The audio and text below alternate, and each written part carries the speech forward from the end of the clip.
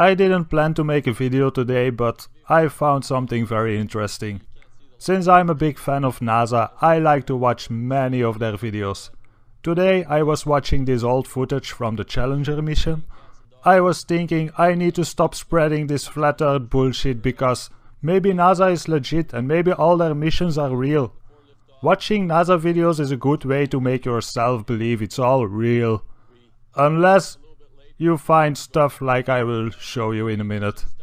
Maybe other people found this already, I'm not sure, but I am sure that I never saw this before. So, when you look at this footage, sometimes it kinda makes you think, was it all real? Is it all real? Cause many parts of it kinda look real. Like the part where you see all the people watching the rocket, like this part. It's kinda hard to fake it and it kinda looks very real, so the rocket probably was real. But then, well, just let's keep watching, it will show up in a minute. This video was uploaded by the International Astronautical Federation. And like a good reporter or a good journalist, I check my sources and this is what Wikipedia told me. It's an international space advocacy organization based in Paris and founded in 1951 as a non-governmental organization. But it's full of governmental people. But that doesn't matter. It's uploaded by them. I will link the video in the description so you can all watch it. And maybe you can put some comments on the original video, but please be polite. Is running properly. The next scene you'll see from the cockpit is when the solid rocket boosters departed, and that was really a bright flash. And after that, this is all showing the rocket from the Earth going to space. This is the real part because it is real. But now the rocket is getting into space, so now the fakery comes in. This is the time when you watch the recent rocket launches. This is when they switch to animations. But back in the time there was no software to make animations, so they had to do something else to convince you that the rocket is in space. These days they just use cartoons. It's kinda insane that people believe cartoons. Do you wonder how they used to do it 30 or 40 years ago? Do you remember Thunderbirds? That basically shows it. It's just a bunch of tiny models in a dark room with some special effects. But at least Thunderbirds did a decent job, because in Thunderbirds you never saw a guy in the background showing up. So this video is an astronaut explaining the mission. It's not like practice footage or anything. Watch closely.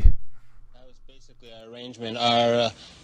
Dan sat in the pilot seat during this operation, sort of monitoring the motion of the vehicle, making sure that it was steady and that there were very few vibrations of any sort.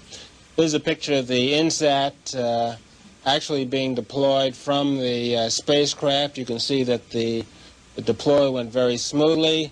At the moment of deploy... Did you see it? In the background? There was a guy in the background, man. I'm not kidding you. You can't deny that that's someone in the background. There's a guy moving in the background. Here, watch it again. Watch it closely. I looked up, or I tried to look up the size of this rocket. I found this picture. You can see it's massive.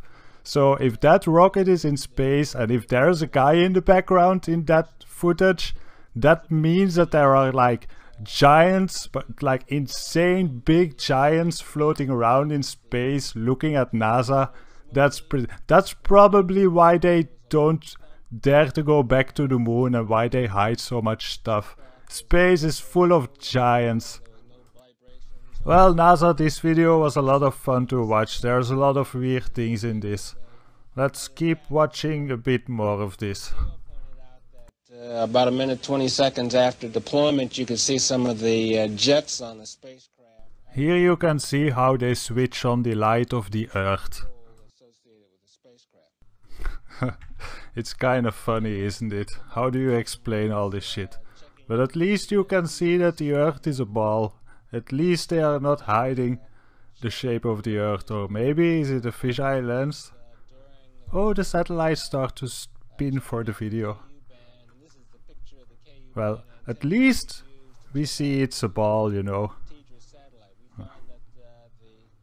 It's even more a ball when it goes down. And it doesn't look like it's in outer space, it looks like high altitude at most.